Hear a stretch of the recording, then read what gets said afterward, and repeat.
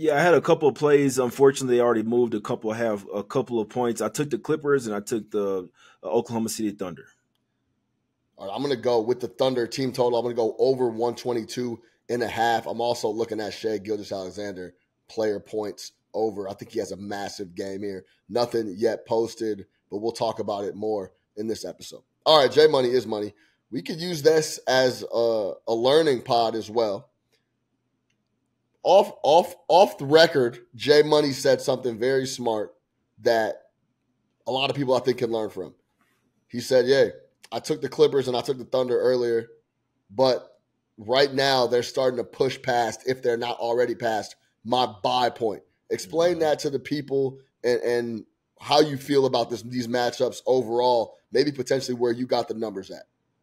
Yeah, so I'll start with the Clippers one. Unfortunately, sometimes like you got to get on the early numbers, especially like late in the season when those lines come out the day before. You kind of got to know what spot that you like already, because especially when a team goes into overtime, like the Bulls did as well, or there could be an injury or anything like that. Like lines get to moving fast, man. So I always say sometimes, I mean, it's kind of unfair because you have to do the work early. Like you already have to know what spot that you like for the next day. When those lines pump out, like we're to that point in the season where you want to get on them early, and when you get to missing a bucket or 3 points of value, like they could come into play there. And then if you take the late line and then the early one cash, you're going to be pretty pissed off. So it's not that it's unbettable, but it's one of those where you're starting to lose value. I don't use value a ton because I think it's all about like what's going to win. But obviously, when you're getting like literally the ass end of the line, it could really come into play, especially in the NBA with late fouls and things of that nature. So I usually like to have like a cap. Like if I take a spot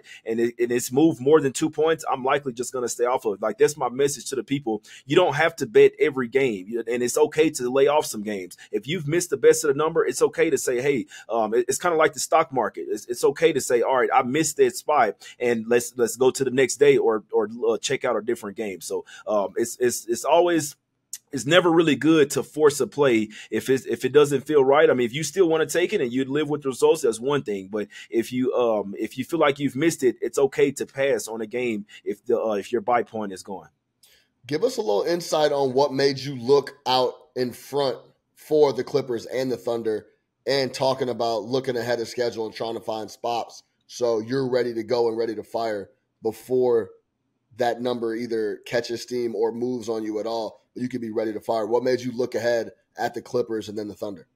Yeah, well, I always look ahead to the schedule. I'm already looking towards Friday. Like on Monday, I was looking at Wednesday's game. So I'm a spot better. So I can really look at the spots that I like and want to bet before the lines are even out. And then obviously I'll kind of gauge what the line might be when the lines come out. I know whether I like that line or not. And I know that it might go up as well. So unfortunately, with the Clippers game, that one end up going into overtime. The Bulls went into overtime and they're in a back-to-back third game in 4 nights, fourth game in 6 nights, and sixth game at 9 nights. So that was a spot that I was already looking towards. It is a bounce back spot for the Clippers as well. They got a couple players on the injury report here, but I do think that the Bulls will be running on fumes coming into the fourth quarter of this game. So you do have to look into events. It's not something that everybody does. A lot of people just kind of look at the games like day by day. They'll wake up, okay, what am I betting today? Well, I'm not built like that. I'm looking ahead. I got to stay ahead of schedule, and that's most of the time why I get the best of the lines.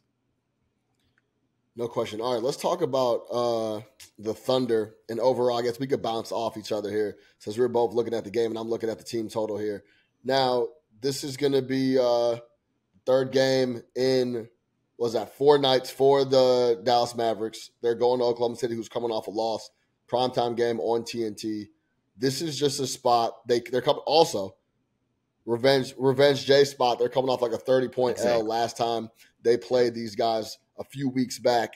And this is a spot similar to why I agree with Jay on taking the Lakers.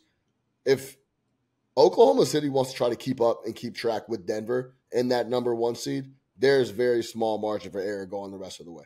There's no doubt about that. And if you can't come off a loss, bounce back at home versus the Dallas Mavericks, who since the All-Star break have been one of the worst defensive teams in the league, 29th in defensive rating, 26th on the glass. If you can't go home versus a team that's playing 3 and 4 and on a back-to-back in your building then you're never going to be able to get a W. So I like the Thunder to get the dub in this spot, and I like them to win big. And I like them to pick up a big number. Now, as I agree with Jay that the number going from 6 to 8 over the last day or so is a bit overinflated. I've even seen some spots on the board where the number's 8.5. I think that's starting to get a little out of reach when we're starting talking about a top 6 team, in my estimation, in the Dallas Mavericks in the West. So I expect this game to be a shootout. The total has bounced around. I saw it as high as 242.5. It is now down to 238.5 as we record this on Wednesday night. I think this is going to be a high-scoring game, and I think Shai Gilgeous-Alexander and the boys are going to be the ones pushing the pace and putting points up on the board on the soft Dallas Mavericks defense. Give me the team total, Oklahoma City Thunder, over 122.5. And I haven't seen a number for Shai Gilgeous-Alexander yet, but this is a 35-point-plus night for SGA. He scored 25 points in 29 minutes in that last game. He sat because it was a blowout. This is going to be something similar, but it's going to be 36 points in 40 minutes in a game at home for the Oklahoma City Thunder. I'll take the team total over, and I'll take SGA over. Hopefully I can get 31.5, something like that, 30.5. If I get 30.5, I'm 100% playing a multi-unit spot on SGA. I expect him to have a massive game against the Dallas Mavericks. J Money is money. Let's talk more about the game and that spot that you saw ahead of time. Talk about the potential, I guess, my potential play and how you feel about it. Yep, another bounce back revenge game spot. Last time they faced off, they lost 146 to 111. These were things that like you could have already looked at. You see what I'm saying? Even before the line, you could have already known the spot that the Mavs were in. They're coming in off a back-to-back, third game in 4 nights, fourth game in 6 nights as well. You got the Thunder coming off of a home loss. They obviously have the rest advantage, 4th straight home game as well. It's just one of those spots, and if you're looking at the game and the way you're capping the game, you should already know that this is a Thunder spot. Now, the reason why this line went up is because Luka left the game with left hamstring soreness. That doesn't mean that he's out in this game, but you're obviously going to see. I mean, we're in an injury-driven league here, so like the way the market reacts. So the market reacted like literally the line was at -6 like in the third quarter when the Mavs are playing the Warriors. Third, fourth quarter, the line is still at -6 over at a few places. You see what I'm saying? So obviously after the game, it started to go up to 7.5, now 8.5. You even see some